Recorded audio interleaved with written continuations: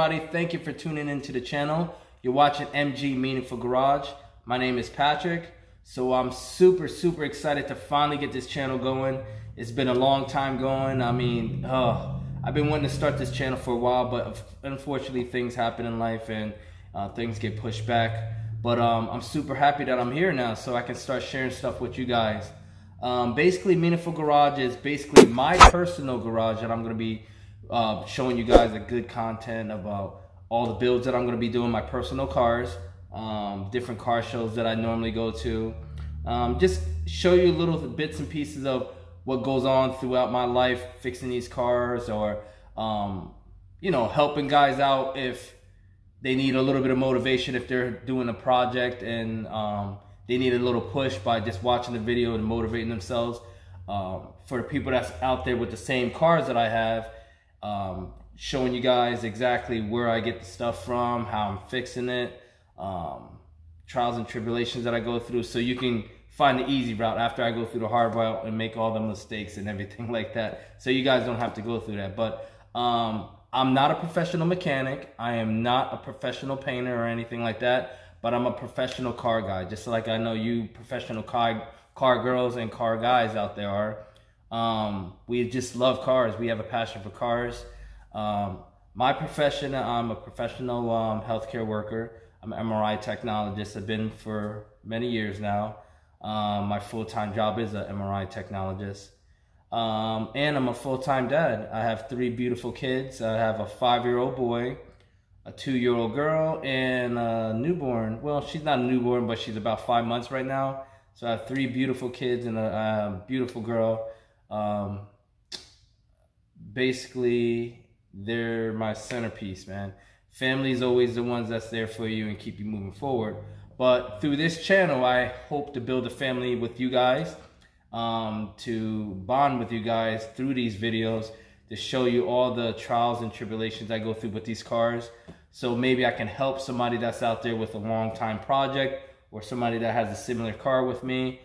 We can ask questions, bump questions off each other, and just build on it, man. So I'm here, like I said, to give good content. I'm not here to steal time. I'm here to show you guys what I'm going through with these cars, daily life through this garage, and get it cracking, man. So like I said, I'm really excited. I'm not gonna just bore you with everything and, you know, just keep going on with blabbing. I'm just gonna show you exactly what I'm gonna be doing. So I'm gonna give you a little tour about my around my garage here. All right, so before I start showing you guys the cars, I do want to show you guys the garage. I bought this house roughly about 5 years ago. The reason why I bought the house is just straight up, I'm going to tell you straight up, it was for the garage. I was talking to my realtor. I told her that I was looking for a house with property where I can actually build a detached garage where I'm going to have like a workshop. And we looked at several houses, and this house actually wasn't on the market. It was on like a commercial listing, but then the owner took it off. But I found this property because of the garage. And I remember telling my girl, I was like, you know what, we have to go see this house, because she sent me pictures. And she said, oh yeah, wouldn't you like to live in this garage as a house? We can put a bathroom in the back. And long story short, we didn't know a house was attached to the garage. So after a half a day, she texts me again. She goes, you know what? There's actually a house that's connected to this garage. And I said, no way. So I said, how much is it? So it was in our price range. And I said, why didn't we see this before? And I asked her, why didn't we see this before? And she basically was like, it's not listed, but the garage was listed like on a commercial property. So I said, you know what, we got to go see this. I mean, just looking at the garage from the pictures, I knew it was like a mega garage. So I was like, that's exactly what I want for my dream garage, without, you know, going through the construction and finding a contractor to build me one. Because I was just looking for a property where I could actually build one.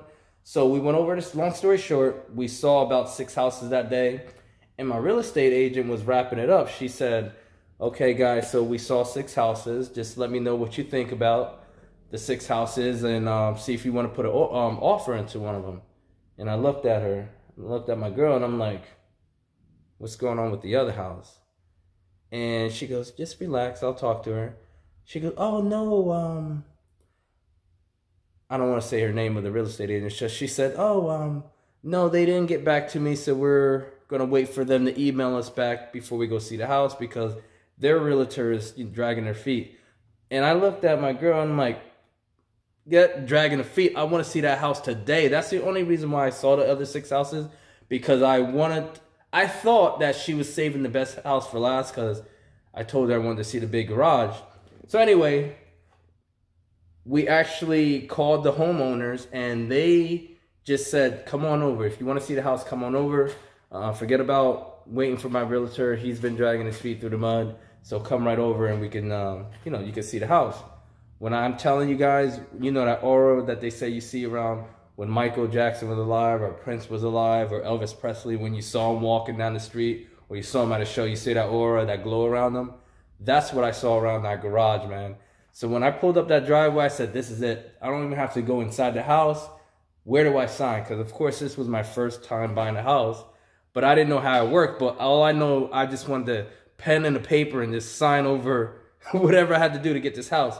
So anyway, we ended up talking to the owner. Guy was really cool, man. He was a car collector himself. He had a bunch of Jaguars and old school Jaguars and classic cars and Mercedes and everything like that. So he gave me a tour around the garage, and I mean, I fell in love, man. And he did it right. He built it strong. But, some things I definitely saw I wanted to change, and I'm about to show you guys, because it's still basically in the same state that I bought the house, because I really didn't have too much money to put into the garage. We were just trying to renovate the house, basically. So, yeah, we ended up buying the house, and I swear it was like a dream come true, man. Having a shop this big in my property around this area, it was crazy. So I'm just gonna show you guys a little bit about what I want to do to the garage and everything like that in future videos. So let me just flip you guys around. For the first thing I want to do, I want to change the roof. This is like wood paneling. I mean, it's functional, but it doesn't look good. I mean, it looks just like I think a warehouse roof would look better even when it's just open. So I don't like these wood panels. I want them to match the walls. I want them to be white. The one thing I did do so far in this garage, in this big garage, I only had about 3 working lights. So, and they weren't the LEDs that you see right now. They were the old school ones with the bulbs in there. So it was only 3 lights that worked in this whole shop. And it was 2 on the far corner and 1 over here. So you could imagine this at nighttime. It was horrible. Once I dropped something on the floor, I had to wait for the morning to find it, basically, unless I had a flashlight with me. So I ordered these LED lights. As you can see, I put 3, 6, 8 on each side. So I put 8 on each side. I rewired everything myself. And I mean, this garage just lit up, man. So that's the main thing I did to this garage so far. Just put light in there because I needed to work on these cars, man, in the light. So I basically do want to renovate this garage. I want to redo the seams, because if you look at the seams on a lot of this, the drywall here, you can see it bubbling up here, and they're cracking. I had a contractor, he came in and did the light in the back of the garage. Sloppy work, he just left a hole there. Like stuff like that, man. I just want to fix this up. If I go over here, you can see how it's coming up. You see how the drywall is cracking and everything like that. So I basically want to, I don't want to tear the walls down, but I want to sand everything down. I want to tape these joints, and I want to do the sheetrock on the ceiling too. So I want to get the sheetrock around the ceiling. I want to seal these corners up a little better. You can see in the corners where they had the wood trim. I want to get some nice trim, but I want to seal it so there's no bugs. I get a lot of bugs in here. I don't want bugs and spiders. I mean, I know it happens, but not like all the time. Even underneath the door, when it's really windy, dirt and everything just blows underneath the door. So I want to get that real sealed up again. So basically, rip the ceiling off, the wood paneling, retape all the joints, and paint the whole garage. I want to do a whole new paint job. Yeah, so this is what I was telling you guys. So I had about 3 of these lights. I didn't change this 2 in the back because I ran out of lights. I thought I was gonna have enough. So I had 3 of these guys working. So 2 on this side and 1 on the far side. So I still have 2 I have to change out. 1 in the back here and 1 in the back here. So I'll do that after I get the ceiling done. So yeah, that's what I want to change in the garage itself. I want to do all the paint the garage. Like I said, do the walls, do the ceiling. And then after I do all that, then I want to hit these floors. I want to do something with the floor. I know it looks like a workshop and it looks good and all that stuff, and you shouldn't worry about it because this is a car garage that I work in. I don't just use it for showing and all that stuff, but I want it to look good, man. So I plan on getting the floors done and getting some lifts in here. I want to get like at least a 4-post lift over here, a 4-post lift in the corner over here, and I'm thinking about putting a 2-post lift in the middle here. So I want a total of 3 lifts so I can actually have, if I want to, 6 cars in the back here and have this whole front open where I can actually work on 1 car, or just have a couch here where the TV's at and everything like that. So yeah, so let me just give you a little tour around the garage. So I have a lot of junk still in here. I have my saws, my miter saw, my table saw, my sprayer, bumper that needs to be on my Ram right now, but still just a lot of junk in here. So in a few more weeks I am having a shed built, so I can get a lot of this stuff out of here and then just this garage be strictly for my cars. Dion, my son, he already took over my garage with his quad. He has his power wheels over here. Looks like I said, this is my personal garage. All right, so when I moved into this house, I literally had about 10 to 15 water buckets full of tools. I didn't have any toolbox. You know what? I'm lying. I did have 1 toolbox. It probably fit about 4 hammers and a couple screwdrivers. But moving into this house in a nice garage, I said, you know what? It's time to get a little professional. Let me just get some nice professional grade toolboxes. So these are my Husky toolboxes that I have over here. I will be doing more reviews on this and, you know, talking a little bit more about it in the next video. But basically, they've been great. So this is all my tool section in this corner over here. Okay, and we're gonna move on to our, see, right over here. Well, this is my son's section. He already took over my garage. His digger and his dirt bike that we recently got him for Christmas. All right, let's see. All right, so over here, this is my 1987 S4 Mazda RX-7 Turbo 2. Motor was pulled. I'm currently doing some work on here.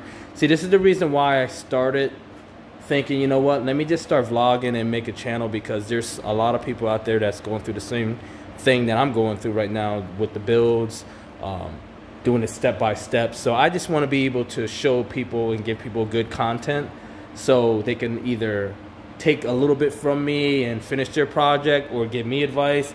But my main thing is I wanted to start vlogging and get all this captured on film. So if there's somebody out there, you know, struggling a little bit or needs some type of path or guideway, they can look at my video and get some good content and help them move forward. See, that's how I learned, looking at different YouTubers, you know, getting images and certain things from different people. All right, so over here, this is my S5 Mazda RX-7 1990, and it's the convertible. Me personally, I love convertibles. I just love convertibles. I know a lot of people say verts for skirts, but when there's those 90, 80 degree, well, not 90, 70, mid 70, 80 degree days when you want to have the windows rolled all the way down, me, I drop the top. I love it. I just love that feeling. All right, so I know y'all probably already saw it, but we're gonna wait for on that one. So right over here, this is my 1995 GST, because I'm a big DSM guy. This is my convertible. I recently bought this about 2 years ago. It was with a blown motor. The body's in good shape. There's a lot of things I still have to do with this.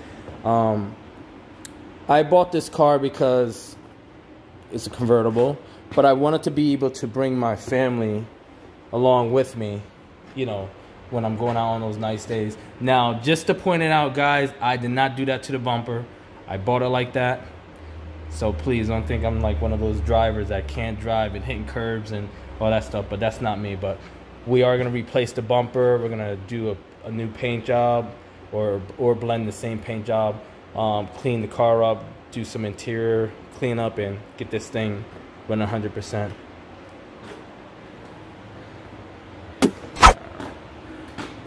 All right, guys. So I'll show you, because I know you guys were like, go back to the red one. So this is my 1995 FD Mazda RX-7 right-hand drive Infiniti. I had this car imported in. Interior is immaculate. The thing is, I want to get this bad boy up and running for 7's Day this year. Believe it or not, 7's Day falls on my birthday. So yeah, so that's something that we're gonna have to talk about in the next video. But yeah, we want to get this bad boy running so I can go to my first 7 day up in New York. Yep. All right, so basically this is my 4-bolt rear that we're going to be installing in the Talon. This is one of the first cars I'm going to be working on leading up to this spring and on this channel, because we're getting this car loaded up. It's heading to Connecticut. We're going to bring it up to Connecticut. I have an engine builder up in Connecticut, Rafe at RRT. He's a really good mechanic, and he knows these cars inside out. He's going to get this boy buttoned up a little bit so we can get this back into running form. But I'll just give you a little preview of what looks like inside. Alright, so let's pop the hood a little bit here.